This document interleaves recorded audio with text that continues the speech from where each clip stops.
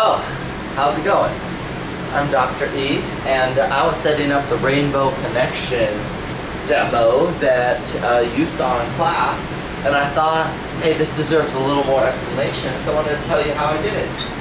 So, you saw all these beakers here, and initially, this was really an acid-base equilibrium because of all the corrosives. I was just trying to be as safe as possible with them, and thus I have all my PPE on.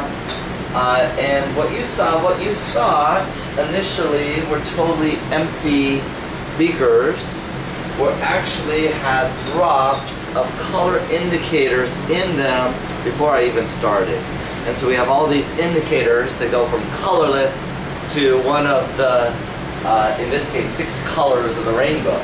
And I put about 3 or so drops in each of them before we started class.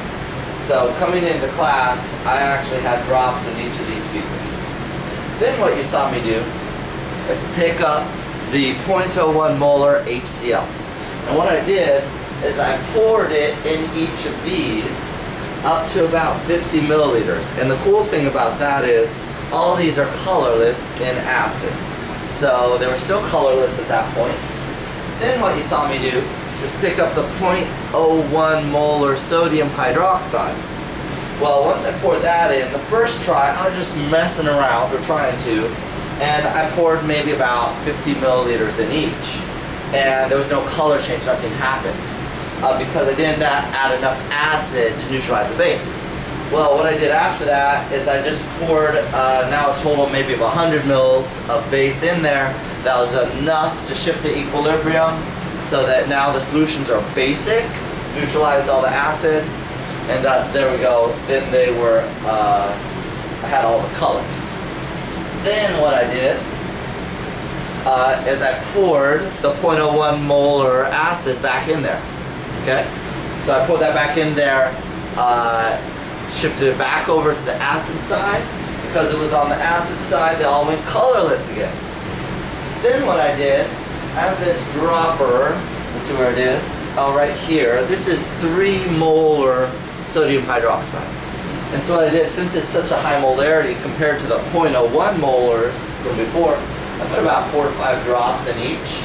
And you might have seen a color change if you're close enough, but in case you didn't, and because a full color change didn't come, I just got a little glass stirring bar, stirred them up, and that mixed the solution, got the color change that happens. Now it's basic again, but just by a couple drops, but since this is so concentrated, it allowed that to happen.